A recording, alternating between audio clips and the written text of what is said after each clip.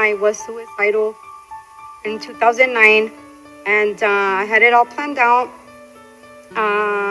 But I had my last prayer to God, and I asked him, I'm like, if you're really real, like you say you are, then answer my prayers. I go, either you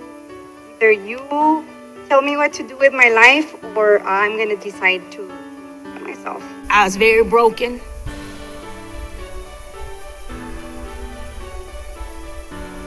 I thought I'd be able to be strong to do this, but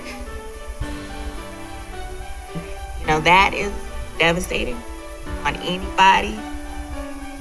There's probably not a period of our life that we don't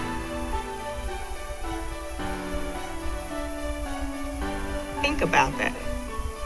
But what I can say is serve a mighty God, and has always